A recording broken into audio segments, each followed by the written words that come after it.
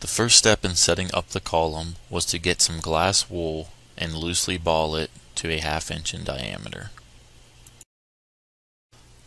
The loosely balled piece of glass wool is then inserted and pushed to the bottom of the column with a glass stirring rod.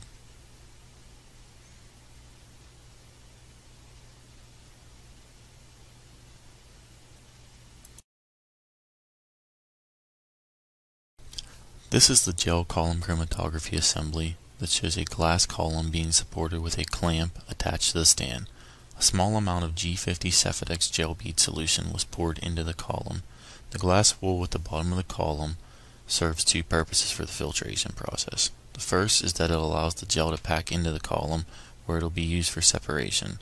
The second reason is to keep the gel beads from being filtered out of the column, since the swollen gel beads are too large to escape through the wool. Next, the stopcock was opened, which allows the distilled water to filter out through the glass wool and enables the Cefidex to settle at the bottom of the column. More Cefidex solution was poured into the column to further pack it with gel beads, while leaving the stopcock open the entire time to filter out the distilled water.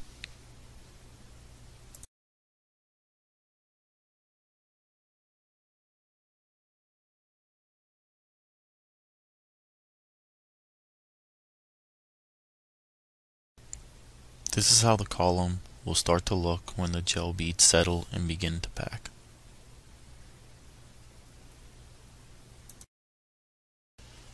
More distilled water and Cefidex beads were added to the column until the column was packed about a 1/2 inch from the top. Then the distilled water was allowed to fall just below the top of the gel and the stopcock was closed. Now that the column is prepared, the sample can now be put into the column for separation.